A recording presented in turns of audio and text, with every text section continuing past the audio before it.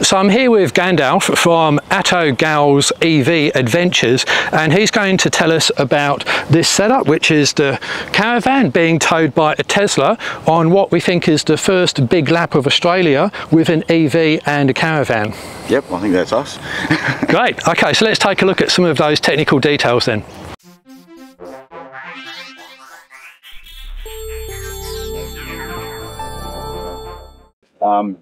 Yeah, so the most obvious change is we've added the aerodynamics to the front here and here.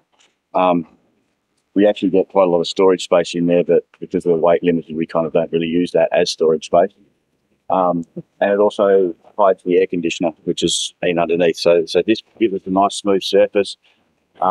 You turn around this way a little bit, you'll see that I've actually deliberately lined the back of the car up to line up with to try and pick up off the top of the airing.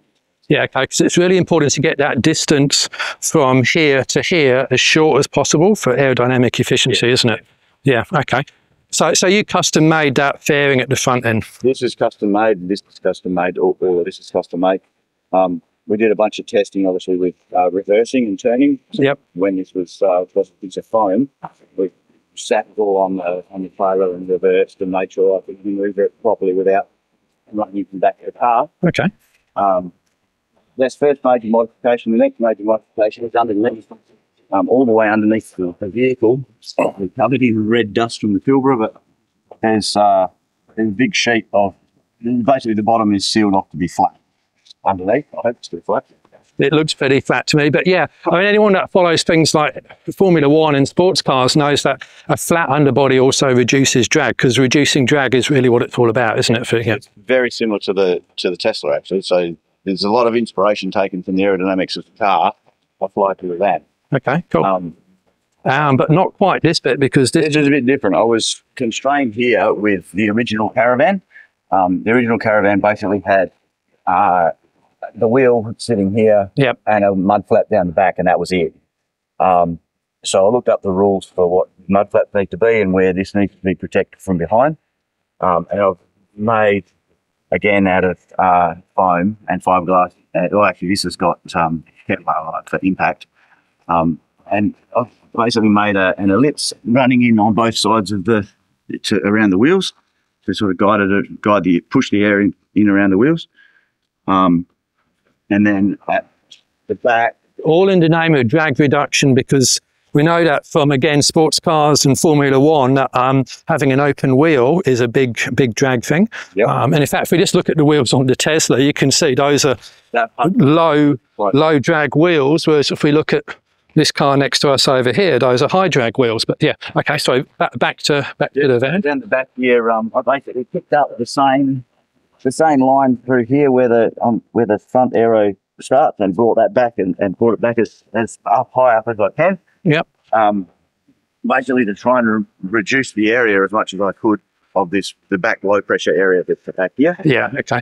So ideally what you'd want is a teardrop at the back as well, if you could. Yeah, because then that would reduce it a bit further. But yeah, and you'd get rid of details like that. But yeah, I mean, you've done all the big ticket stuff, so. Oh yeah. Front aero lines up. Yes, it does. Yeah, how good's that? Yeah, look at that. So going to get less separation. Yeah, that was the plan there as well. Yeah. And this one's an inspiration from the 60s. I actually lifted up and check my tyres and make sure that everything's going. Yeah, I love it. I haven't had to do it yet, but. So why all this focus on drag? Well, aerodynamic drag is what kills EV towing range more than weight, and also for a given trailer it will affect the range of an EV more proportionately than that of ICE. How do I know? Well, I've done the tests. I've done this 106 kilometre test loop. I ran an Ioniq 5 around it, and then I dragged a car trailer 1300 kilograms, and that used 54% more energy. I then dragged a lighter J-pod around it and found that it used 125% more energy compared to the base load. And then I dragged it, same trailers around using my diesel ute. And all of that you can look at in this video in more detail. Now, a couple of other points. Here is a trailer and a car, and there's that gap between the back of the car and the trailer, and you can see that the airflow basically creates drag and turbulence in it. So obviously if you were to minimize that gap, then you would reduce that turbulence and therefore drag. Now, how important is drag? Well, here's 4 different shapes. They're all the same frontal area, but they've all got different drag coefficients. And the first one has a drag coefficient of about 1. And you can kind of think of that as a ratio. And then the next one, just a rectangle, drops to 0.8. A circle is about 0.5. And this really teardrop shape is about 0.04. So that just shows you how much drag you can cut by streamlining and using aerodynamic shapes. And there's one other final point, which is the speed squared law. So if you double the speed, you get 4 times the drag, triple it, 9 times the drag, quadruple the speed, you get 16 times the drag. So all of this is why aerodynamics are so very, very important for EVs and particularly when towing. So take a look at this short clip from Better Flow, and the truck closest to us has a fairing at the end, and also it's got a smaller gap between the cab and the trailer, and that has contributed to a drag reduction. Now, have you had to make any modifications to the car? I mean, there's obviously the tow bar. That came from Stealth, I think you said? That came from Stealth EV solution. Yep. That's rated to the full 1,000 kilograms towing. And correct. Yep. Any other modifications to the vehicle? Not really, but we did add a wireless reverse camera. So I think you said this was 495 kilograms on the plate, yeah. But you put it on the scales and it was 680, which is pretty standard for caravans to be underreported, but that's still quite a bit. So 750 is what the Tesla can tow unbraked. So there's no trailer brakes on this, right? No. None at all, not even an overrun. No, there's not, no. Yeah, okay, looks like it might have had an overrun there at some point, but I don't think so. Okay, so it's 750, just a standard 50mm hitch then. And I did jack this up because the Tesla's quite low. Yeah. I added that extra highly falling here to just try and bring the van up a bit more. Ideally, I'd like it to be level, but it doesn't quite sit level. Yeah. Okay, and we got one. Oh, look at that, a rated shackle. Excellent. That's what I like to see. Engineers, mate. Engineers. Yeah, well, that's good. That's good. You wouldn't believe how emotional people get about that particular subject. Okay, so basically that's just bang on the limit for the Tesla towed in 750 kilograms unbraked. So that's within limits, yeah. A ton brake and 100 kilos on this ball. And so you basically ballasted it to make sure that that's 100 kilograms. No, near 100. Okay, yeah. Yeah. Okay. So how much does the car weigh? I can't remember on these. So it's about coming up to 2 tons, isn't it? It's 1.8. With all that, because we weighed everything as a rig. Yeah. Back, and we came in at, I can't remember. It was closer to 2 tons. Yeah. Okay. So you got 2 tons. Here, pulling 750 there, you're not going to have a problem with trailer sway. That's a good. Oh, no. That's a great mass differential. It's really nice. Really. Yeah, and also obviously the weight's nice and central, with the battery being low, and so yeah, okay, that's great. Okay, so that's probably the towing side of things then.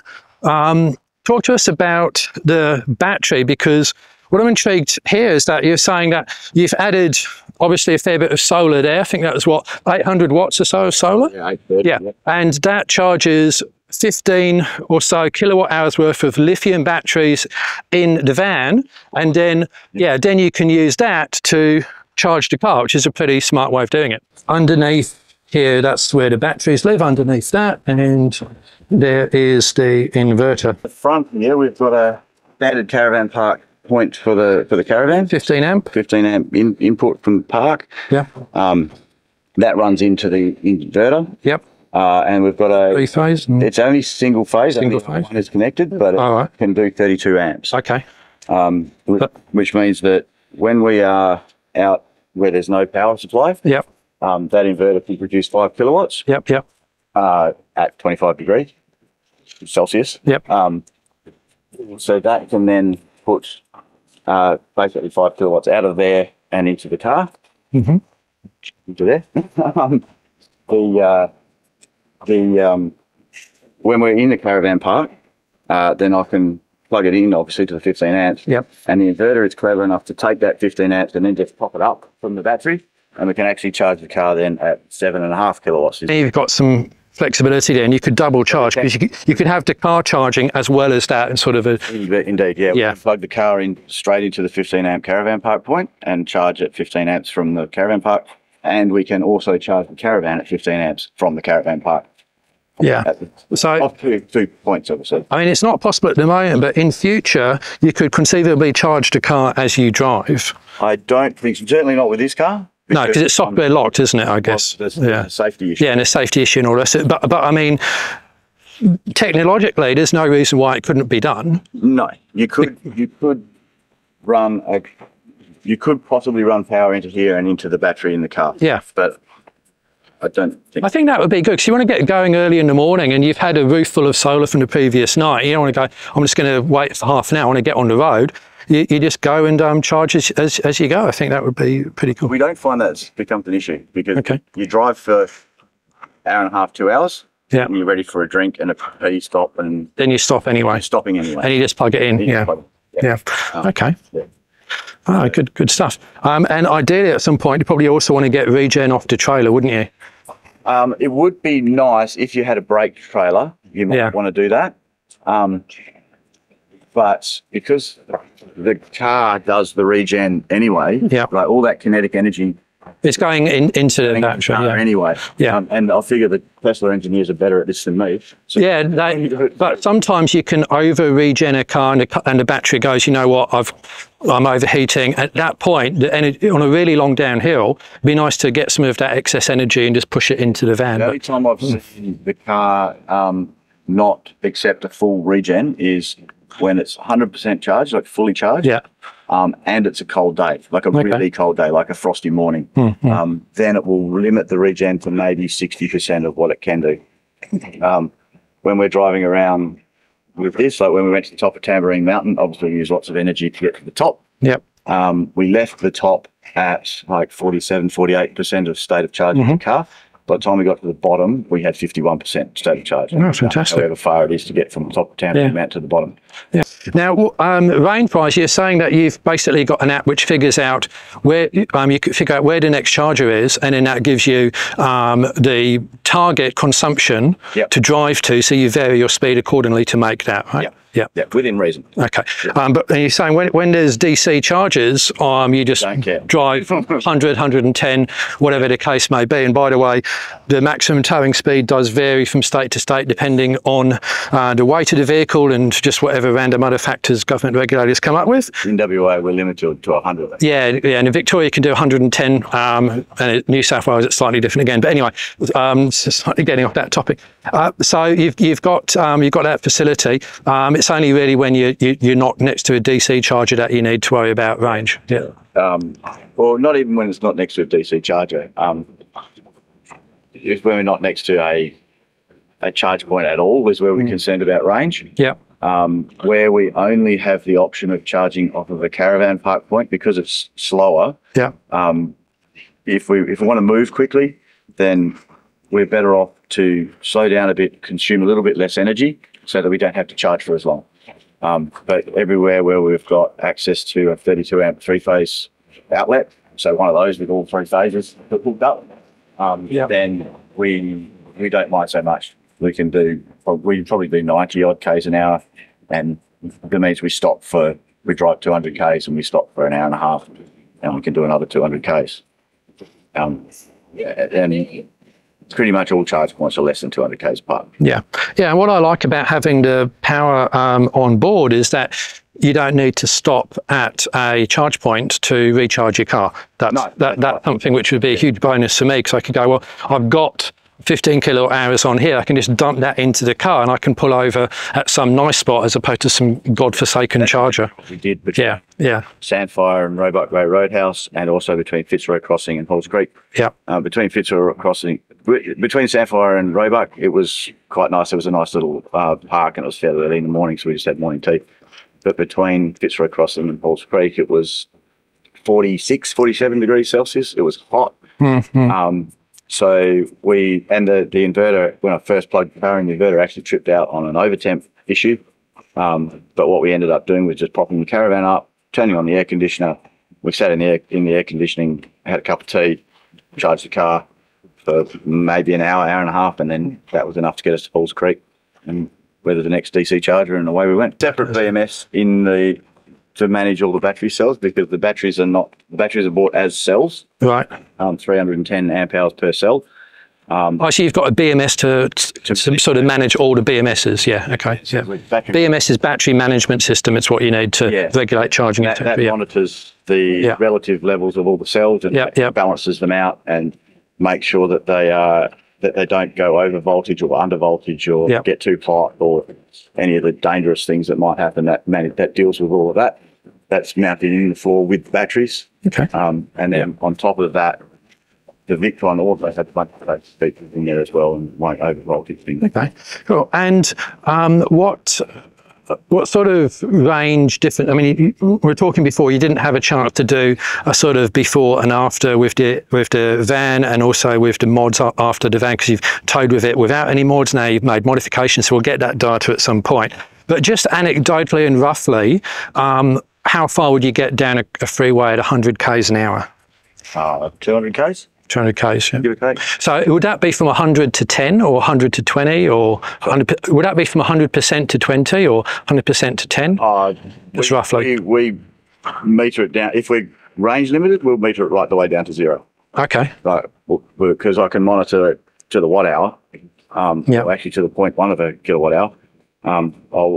We will work out what the number needs to be and then meter it down in. Okay, so you might get about 200 k's towing on a freeway, so you need to find a charger within that. Yeah. Now, is that purely off the car's battery or car plus trailer? No, just the car. Just the car. Okay, so you've got that flexibility to go to cars low. Yeah. That probably varies plus or minus 20 or 30 k's. Yeah. Depending on headwinds, rain, how hot it is, and how hard the air conditioner's working in car. So rain makes a noticeable difference. Yeah, it does for it does for any car. Yeah, but just you don't notice it. The fuel gauge is not as precise as the battery management in the car. The furthest we've done in just the car by itself was about 247 kilometres. Yeah, and we did most of that at about 85 k's an hour. 85, okay. So what percentage of battery was that from and to? It would have been full to 0. There's a 48 volt to 12 volt DC converter in there. Yeah. And that's what runs the winch and stuff to lift the van up and down. Okay, so thanks so much indeed for your time. Much appreciated. I think a lot of people will learn about that, and I'll let you get back to your adoring fans at the coffee table now. Yep. And I wish you all the best with your trip. No worries. Thank you. Thank you.